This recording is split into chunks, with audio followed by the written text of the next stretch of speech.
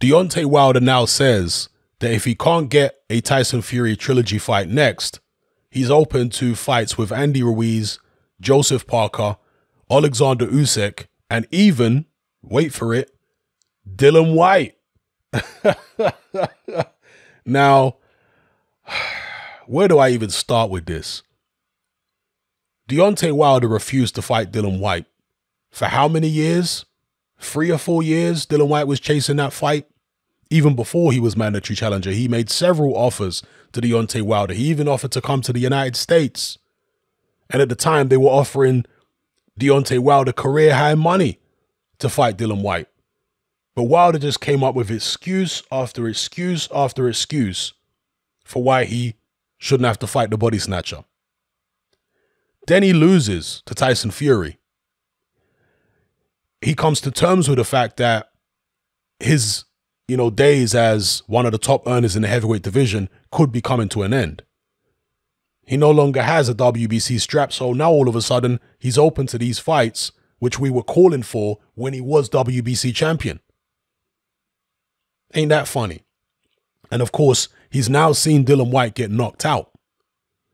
So now he wants to get brave and say, oh yeah, I'll fight Dillian Whyte now. Why didn't you want to fight him before you saw him get knocked out?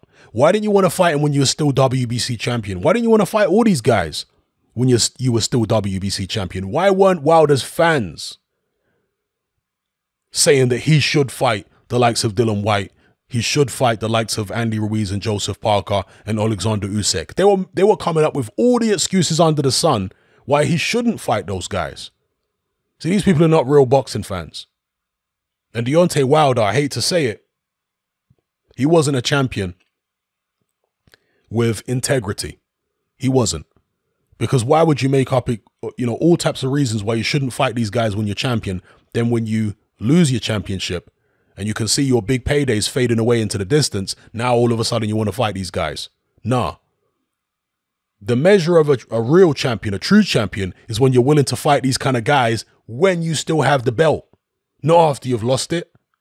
Not after you see one guy who's been calling you out for 4 years or whatever it is get knocked out and then you want to jump on him and fight him. Come on. Anyway, as ridiculous as it is, Deontay Wilder's behavior here, and as predictable as it is, we know what he's like by now. We know the character of the man by now. With all that being said, I'd still like to see these fights. Now, I've always said that I think Deontay Wilder would knock Dillian Whyte out. And obviously, I feel even more strongly about that now that Dillian Whyte got knocked out by Povetkin.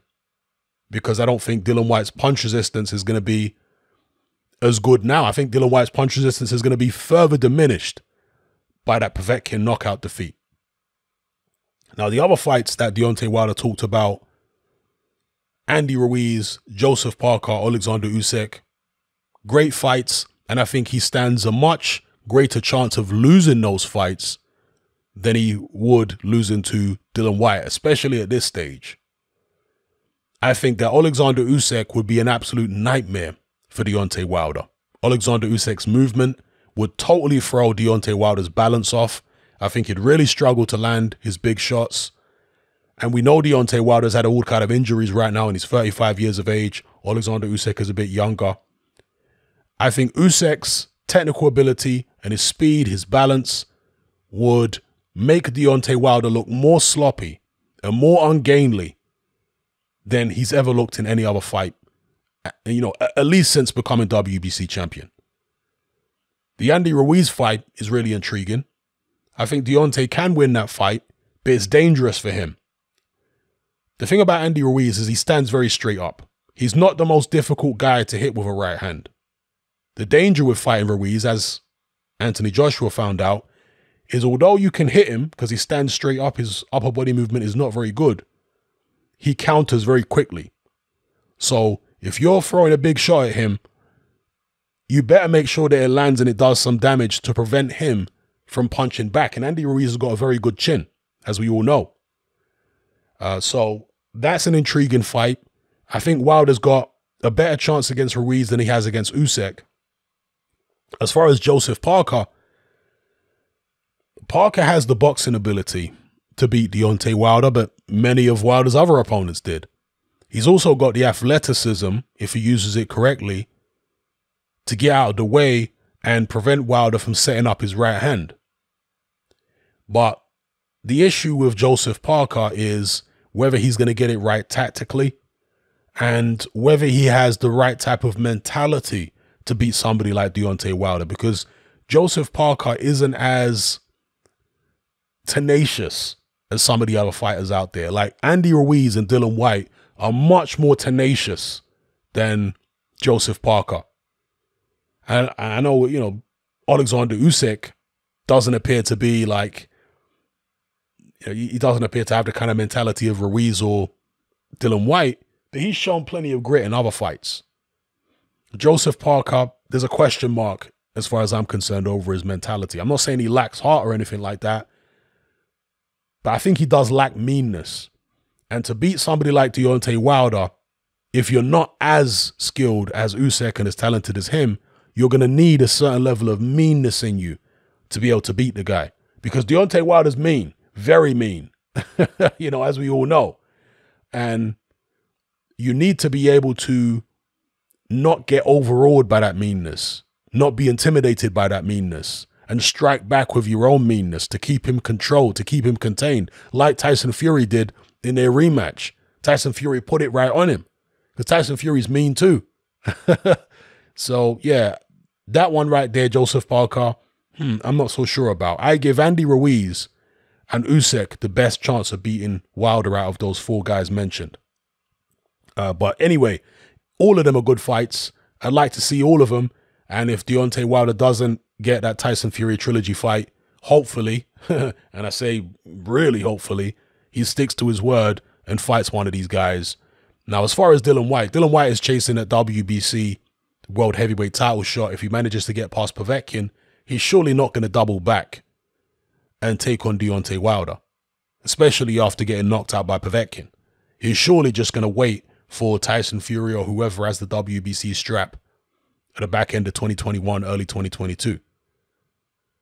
So I think that's probably unlikely at the moment, unless Dillian Whyte loses to Povetkin. Then maybe he says, whatever, I'll fight anybody, I'll fight Wilder. I have to imagine that the other fights would be more likely. So Deontay Wilder versus Joseph Parker, Deontay Wilder versus Andy Ruiz. Of course, he's a PBC guy, so you have to imagine that fight will be fairly easy to make. And depending on what happens with the Oleksandr Usyk, Anthony Joshua situation, that might be a realistic fight as well. So we'll see. But let me know what you guys think in the comments below about Deontay Wilder versus any of these fighters, and the fact that he's now calling these guys out when he wasn't calling them out when he was WBC champion. When he was WBC champion, he was trying to fight old men like Luis Ortiz, a guy who'd already knocked out, a guy who in between the first and the second fight had done absolutely nothing. And he was trying to hype it up as if it was a super fight or something. To be honest, it was shocking that they put that on pay-per-view. He was coming up with all the excuses in the world why he didn't have to fight Dillian Whyte, Usyk, etc. But now, all change. Isn't that funny? When someone no longer has anything to lose, now they're willing to fight the people that they should have been fighting when they had that world title. Let me know what you guys think in the comments below. I'm out. If you'd like to access all my boxing content advert-free and enjoy the convenience of listening via a podcast app with the option to download in high-quality MP3, then consider joining me on Patreon. In addition to the aforementioned perks, you'll also gain access to exclusive weekly live stream Q&A sessions and hangouts, as well as uncensored, no-holds-barred uploads which are too blue for YouTube. This includes my popular Confessions of a Nightclub Bouncer series. Just head on over to my Patreon page and select the tier called Hatman Boxing Extra. There's no contract, there's no commitment, it's only £2.50 a month, and you can cancel at any time. So come and join our community of hardcore boxing enthusiasts by signing up with me here on Patreon today.